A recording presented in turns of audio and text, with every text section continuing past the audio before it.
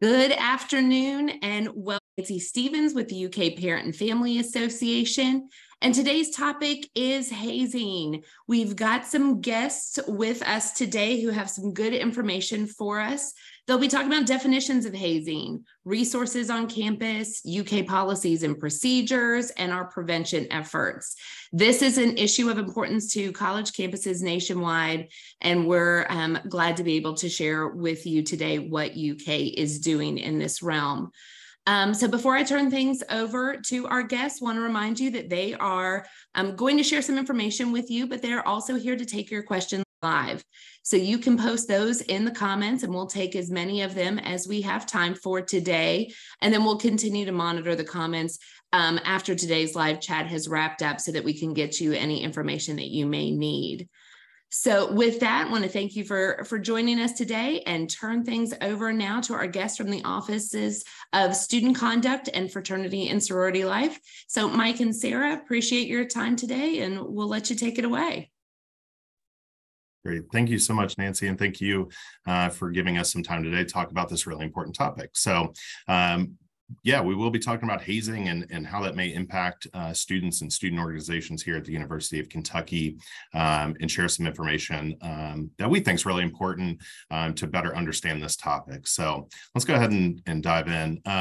Just a quick agenda. What we'll be doing, we will introduce ourselves here in just the next slide, but we'll talk about some hazing overview information, some statistics about how prevalent this issue is on college campuses. We'll also be talking about our offices and how we interact with one another and addressing these concerns. We'll talk about how you can report information if you're concerned that this may be happening in our community. And then we'll end with some information about Lofton's Law, which is an important new law here in the state of Kentucky. And certainly we'll have time at the end for questions, but as Nancy said, please let those come in as we're going through and we'll make sure that we address those as they come up. So let's introduce ourselves. Sarah, do you want to jump in and introduce yourself first? Yes, thank you for joining us today. My name is Sarah Freese, and I serve as the Director of Fraternity and Sorority Life, and we work really closely with the Office of Student Conduct. Yeah, and my name is Mike Brown. I'm the Associate Director in the Office of Student Conduct. And yeah, fortunately, we have a really great partnership with our Fraternity and Sorority Life office. So one of the things that we should talk about as we dive into our hazing overview is that this information, these behaviors, these concerns are not specific to our fraternities and sororities. They certainly happen in those groups, but this can really happen in any student organization, any grouping of people. This is a potential. So Sarah's going to talk to us about some of those more specific behaviors we might see, but we're going to reference some information that we've pulled from stophazing.org, which is a great resource and website around this topic.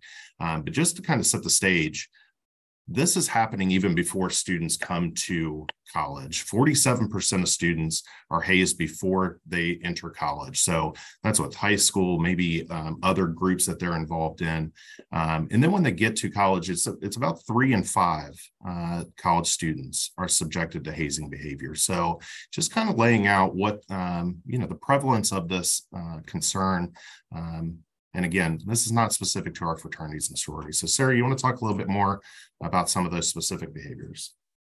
Yeah, so as you can see in the screen, these are just some of the numbers and kind of want to dive deeper in them so that you can hear them as this is some of the statistics that Stop Hazing has shared out. And I think it's good to recognize so that we know that it is happening and how are we having those discussions.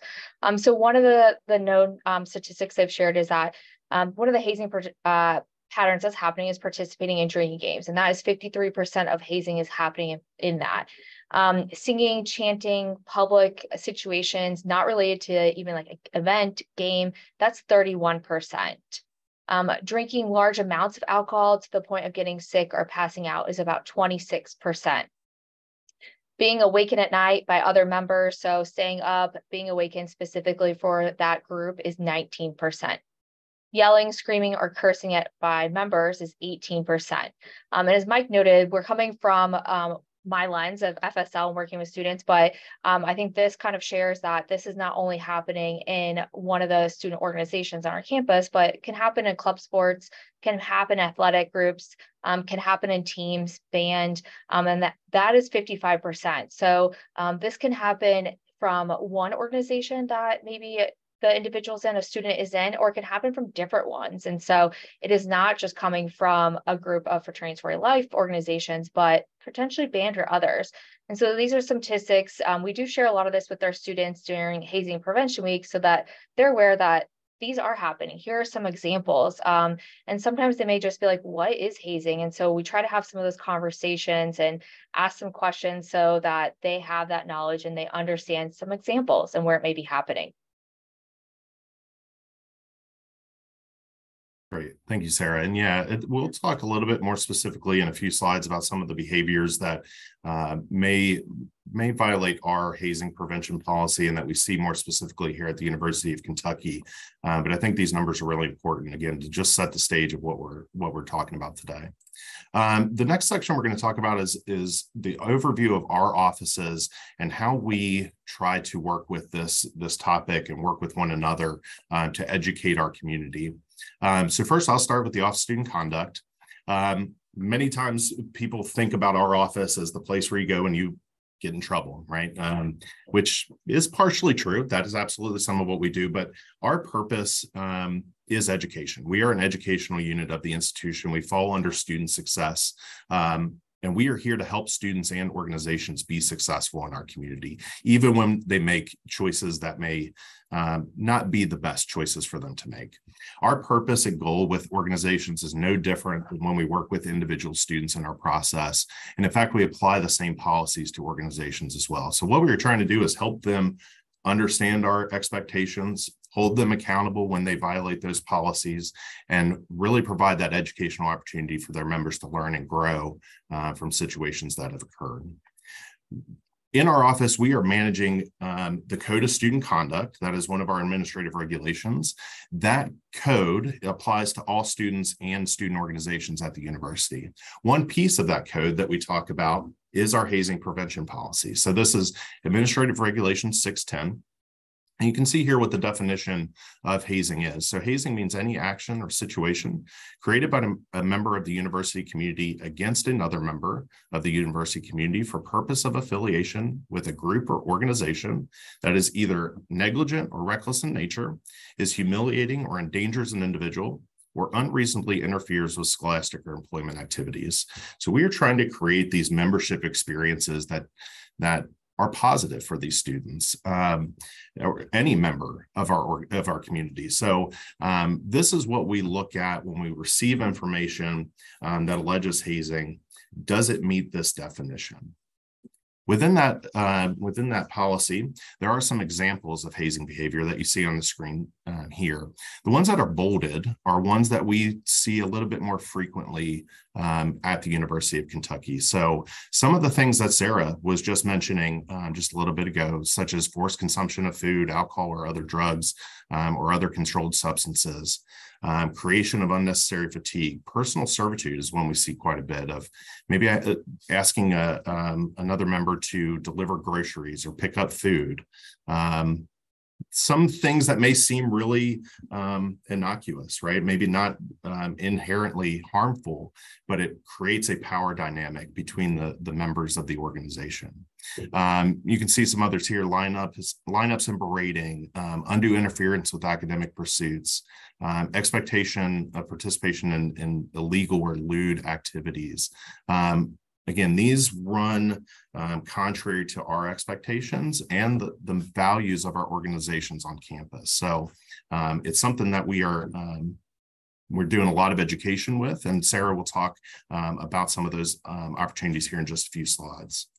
One of the things to be aware of in this amnesty policy, or in the hazing policy, excuse me, is an amnesty clause that we want to work with groups that proactively self-report hazing behaviors that are happening in their organization. So again, our goal is to create a membership experience that is safe and follows the expectations of our community. So if somebody is letting maybe our office know, Sarah's office in Fraternity and Sorority Life. If they're reporting, say, hey, we think there's some things happening here. Maybe some of our members are participating in hazing behaviors. How can we work together as a community to address that in that organization? So we're going to apply amnesty. We're going to say, yep, we understand that this is happening, but we may not move forward with a violation of the policy if we're able to work collaboratively for that solution. One of the pieces that we may do in the Office of Student Conduct when we receive information about hazing behaviors is implement interim measures. These are specifically listed in our Code of Student Conduct, but what we do with organizations is that we implement these when there are potential health and safety concerns regarding organization activities. So this can look like things like maybe stopping or ceasing events with alcohol during an investigation period, maybe ceasing a new member process, or if there's enough concerns, asking that organization to completely stop their full operations until we come to a resolution about that information. What we do know is that some of these interim measures can be really disruptive to members' sense of belonging on campus. Our students certainly find a lot of sense of belonging in their student organizations. And when we know about that, we are going to refer students to appropriate support services on campus. So whether that's our Center for Support and Intervention or student orgs and activities, we want to make sure that those students are still feeling supported and connected to our community while we're investigating the allegations. I think an important piece that is in that hazing prevention policy that we share with students quite often is that you cannot consent to be hazed. Even if somebody wants to participate in a behavior that may violate that hazing prevention policy, that is not a defense for a violation. So somebody can't say, yeah, I wanted to be up at 3 a.m. to do jumping jacks outside, as an example.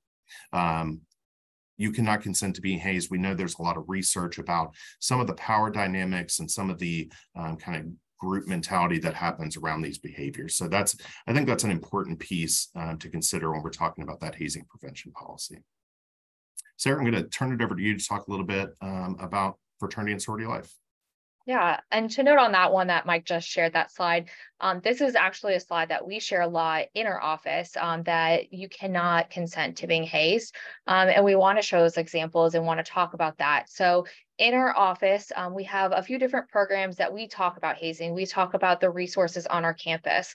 And so this is just a quick overview to give a glimpse of one of the offices on our campus talking about this and making sure students are aware. Becoming a new member, becoming a member, anytime during that process of being in your membership of fraternity and sorority life, you know the resources, who to talk to, and maybe some, signs if you are seeing this in your organization, how to stop this and who to go to. So first we do our membership experience and development program. So if you go through the process of becoming a member, you would then go through our new member orientation program. We specifically talk about hazing, some of those examples we talked about today, and we talk about that you cannot consent to hazing. We want everyone to know here are examples, so if they are going through that, they can relate or understand if it were to happen. In addition to that, we do our FSL 201. So this is our hazing prevention program. This takes place for our second year members. The last 2 years, we have had two parents who've had their son pass away from hazing to share some of the signs that they had experienced, some of the things to recognize in the organization.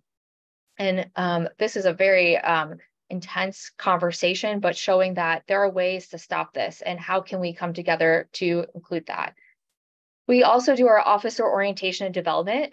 This has several different trainings. This trainings provides for our presidents, our chapter presidents, resources on our campus, how to work with the Office of Student Conduct, how to identify things in their organization, whether it's in the group organization, or maybe it's a few members on the side having these behaviors, how to stop that, how to recognize that. We talk about our event training because we have a lot of risk reduction we want to talk about there. We work with the Office of Student Conduct to talk about the conduct process. So organizations, as Mike is mentioning today, understand what happens if there is an investigation, how to support them. We talk about intake and training. So as you're going through intake and becoming a member, what are some signs that you may see that may be hazing, and how can you report that? And then we do our new member education training. So in all these orientation development, we talk about hazing, we talk about resource, and we talk about what does it mean to be a member of your organization. Some other areas throughout their membership as a student and a student organization member is chapter coaching. So individuals in our office support each chapter, talking about different behaviors, goals that they have, and successes they want to see, and making sure that those are done safely.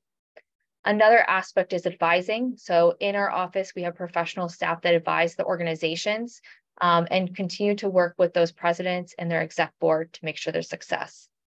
And last but not least, we have chapter advisors who are previous alum in these organizations, our FSL office, and our chapter headquarters and international support through any of this process. If there is allegations, if there's support in having those conversations, talking about what might be occurring and changing that behavior, we bring everyone in together to make sure it's a collective resource. Yes, FSL does have different things occurring, but we also want to make sure that we are bringing all our resources together, as this is a collective group and something we want to stop, but need to talk about to recognize how we can stop it as a group.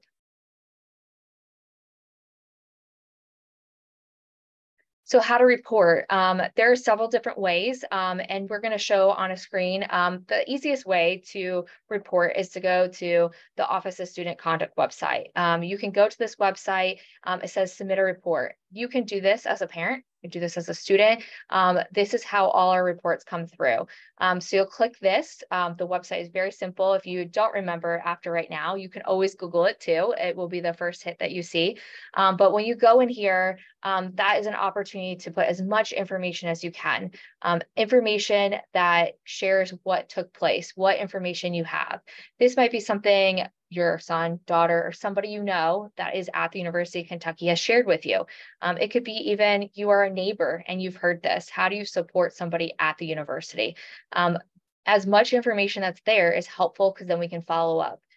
It's also helpful if we have information to support that student, to give you a call back, to collect a little more information if there is not enough there, and to just kind of close that loop so you understand what the next steps will be.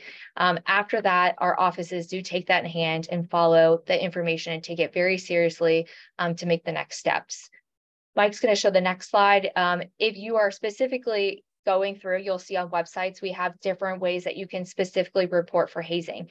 And any of these spots you're reporting, and it's all coming to the collective group, and we will investigate and look at everything seriously.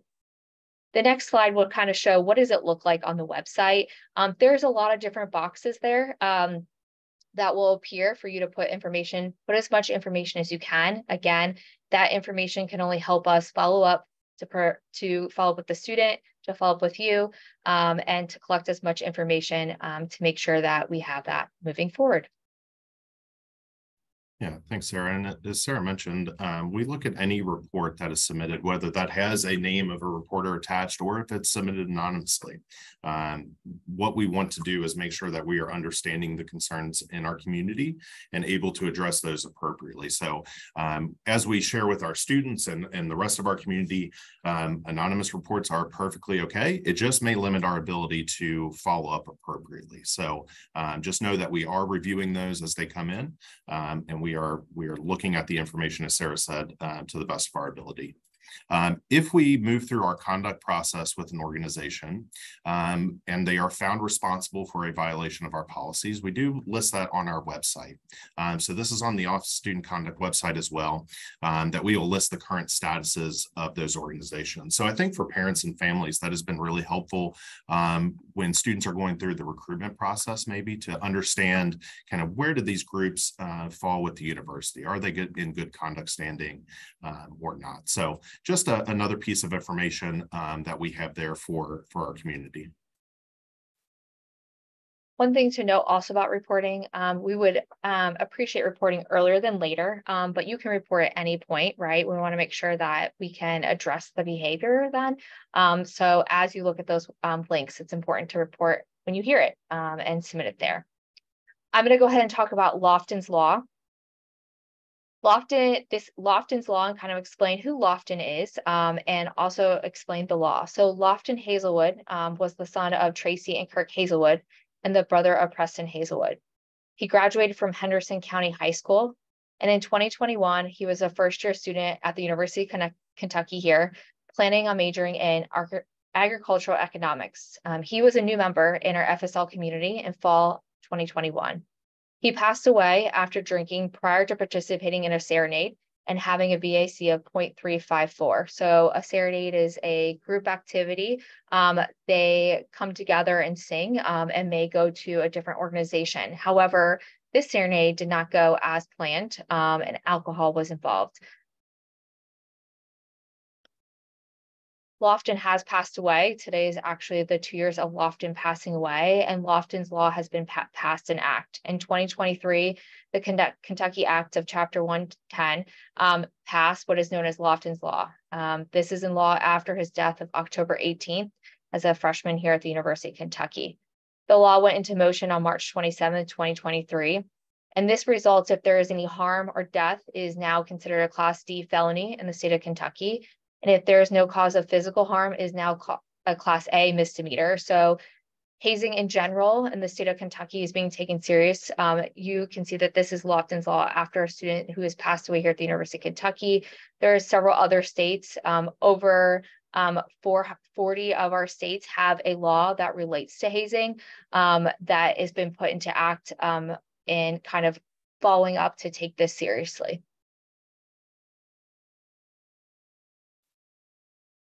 So what can you do as parents or families to help us address these concerns? So I think one important piece is notice differences in your student as they may be joining an organization, a group, whatever the case might be. Are they staying up late, missing class, doing things that are kind of out of character for them? It may not mean necessarily that they are being subjected to hazing, but it might be one of, as Sarah and I talk about, a yellow flag that can prevent the red flag from going up. I think asking deeper questions to understand their experience when they are sharing things with you that may relate to some of those behaviors. How can you better understand what is happening? And again, what is that shift in your student and how they typically operate? Again, I think it's important. This is not necessarily happening in every organization, but it could. The possibility when we bring folks together is that this could be occurring. And really it occurs on a spectrum. So how we try to address these is we want to address this concern as early as possible and as often as possible before it leads to something more serious. Sarah, anything you want to add in there from your perspective about what folks can do? Yeah. I think it can be hard, right? Hard to share this because it could be one person experiencing it or a few different people in an organization. And organizations can be bigger and it may be hard to know what to do next. And I think that there are different resources. But if you're hearing it from as a parent, think about how you can get that support, how to refer them back to maybe their advisor on campus to just talk through it, talk through some different things that are happening. Is this a normal behavior? Is this something I should be experiencing? I think you'll see tendencies that they may not share as much, like Mike said, like differences. They may be quick to respond of their experience or share that we're just doing these large activities and not really going into maybe some details, or we're going out really late at night and I don't know that I, agree with it. And I'm kind of deciding if I should continue in the organization because there are some things that maybe don't align with my values as I'm being asked to do something that wasn't what they originally shared with me when I became a member or I joined that organization. So kind of look for those. I think it can be hard probably as a parent too, and hearing this and not knowing where to go. And so our offices, if you're just not even sure where and you're like, what resources, obviously looking on the websites of student success, but calling one of our offices to say, what would be the next step? Like, I just don't even know what to do.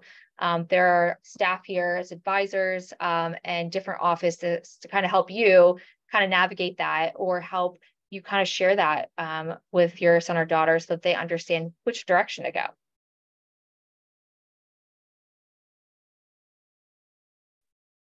And that is all the content we have. I want to check in and see if there are any questions that we can take at this point. Yeah, I think you all have covered a lot of good information here, ways parents and families can support, and even a little bit of what to do if maybe your student has come to you with some concerns, but they're hesitant to report. I think there's a general fear of, not wanting to rat a group out or some individuals out. And so, yeah, if you have any other tips or feedback for ways that families can encourage students to be willing to come forward. You mentioned an anonymous reporting is an option, so I think that's good to know. And you mentioned the amnesty clause, but yeah, anything else that you all might say to parents and families who are feeling like they need to encourage their student to make a report or at least to ask some questions that might be helpful. Sure. Yeah, I think it's important to just realize that again, these behaviors are on a spectrum. It is not just these very serious things that we may see in media or the news, things like that. But wearing some kind of apparel just out, being required to do that around campus that then draws attention to that person. That's something we want to address as well. We want to understand why that's happening and help the organization understand that could be hazing behavior as well, right? So I think that's something to just keep in mind, that it could be these really kind of silly things that still don't align with our values as a community. And I think from my perspective, err on the side of caution. I would much rather take a 10 or 15-minute phone call and talk through what some information might be than letting things go and build and escalate in the future. So I think if there's any questions that you all have at any point, calling one of our offices, submitting a report, anything like that. And we'll share our office contact information in the next slide. But Sarah, anything else that you think is important there? Yeah, I think Mike mentioned it. We talk about the yellow flags and the red flags. Some of these small things that happen can add to something more severe. And so if it's happening to you, it could be happening to somebody else or have happened previously to somebody in an organization. And at times, some of it can get bigger. And so how do we stop it when it's those yellow flags of potentially doing something that you're staying up all night, you're being asked to drive someone here, like make this, do that. Like, how do you stop some of the power dynamics early on so it doesn't result in something more severe and impact other people?